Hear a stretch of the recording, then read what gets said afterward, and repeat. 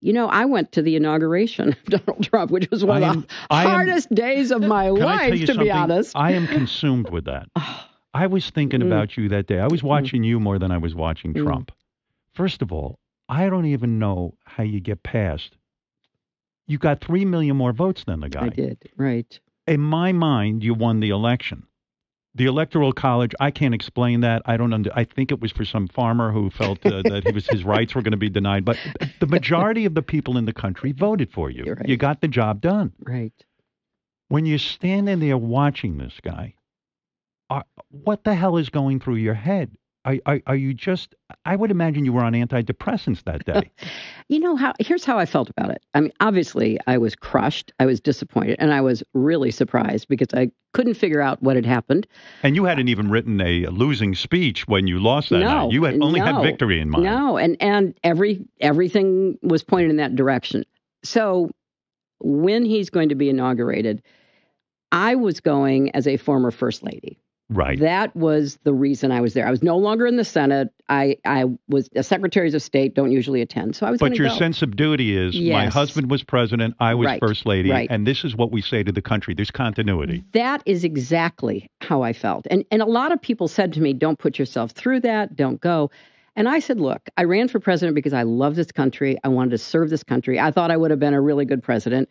I want you would have been spectacular. Well, with all your experience. Yeah, I hope foreign affairs. Yep. But would you be crushing NATO right now? I don't think so. No, we need them. But so you're standing up there. So I said to myself, I said to everybody who talked to me about it, look, I hope he's going to be a better president than I think he will be.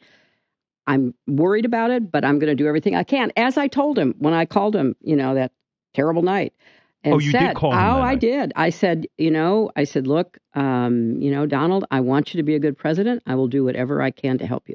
So, we're in that period. Was he gracious or was he a sore winner? He was so shocked he couldn't, he could barely form a sentence. He was as shocked as you. Right. He was more shocked than me, I think. Wow. But, he was shocked. Yeah, he was shocked. All right. And so when I got there, go ahead, get out there. You put on the best face possible. And Bill and I are sitting with George and Laura Bush.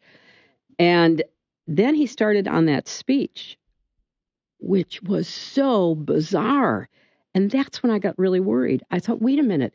This isn't rational. It's not rational, but it's also not politics. It's not what a president does. A president is supposed to try to reach out to people who weren't for him or her.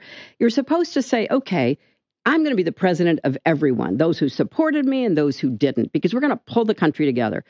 I'd hoped that I would hear a little of that. I didn't hear any of that. And then that carnage in the street and the dark dystopian vision, I was sitting there like just, wow, couldn't believe it. And George W. Bush says to me, well, that was some weird shit. Wow.